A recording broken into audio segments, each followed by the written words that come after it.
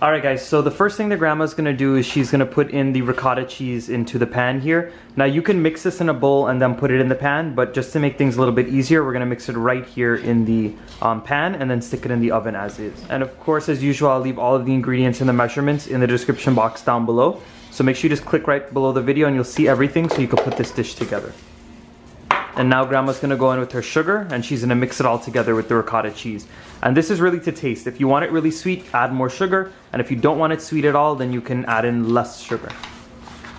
But I'll leave you guys a measurement of how much about we used in the description box as well. I'll put in essence. Just a little bit.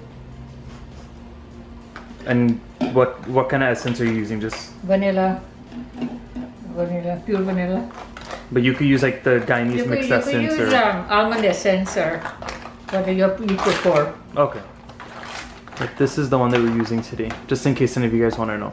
From Costco. Yeah, so once you guys mix it all together, give it a quick taste, see if it has enough sugar to your liking. If it doesn't, then you can add more. And what are we going to do now with this? Put them in the oven. At 350? 350, like 25 to 40 minutes. Okay. So we'll time it and we'll tell you guys exactly how long it takes. Good. Watch it. And you covered or no? No. Leave it on. I'm covered. Okay. Okay. You want to say this stuff? No. Now Rasmili finish. Now you're gonna mark it, and then you throw the sweetened carnation milk with the sugar. Okay. And you put it on and so it soak.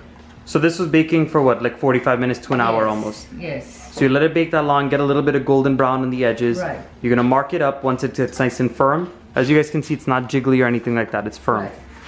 And you throw the milk, the sweetened carnation milk. so this is just evaporated milk with a little bit of sugar. Sugar, right. And if you wanted to, you can mix condensed milk with it, however you want to do it. You could put more spices in it. But this is the way grandma always makes it. You see, looser? Yeah. So if you leave this overnight, it'll soak up better. Right. It'll be nice and firm, especially if you leave it in the fridge, and then you can top it with anything that you want. So tomorrow morning when we let it sit and we let it soak, we'll show you guys what the end product looks like. This is the rasmili that we make, and I sprinkle some pumpkin seeds on it. Yep. And that's it, quick and simple. Right. I'll put some in the thing for you here, right? Okay.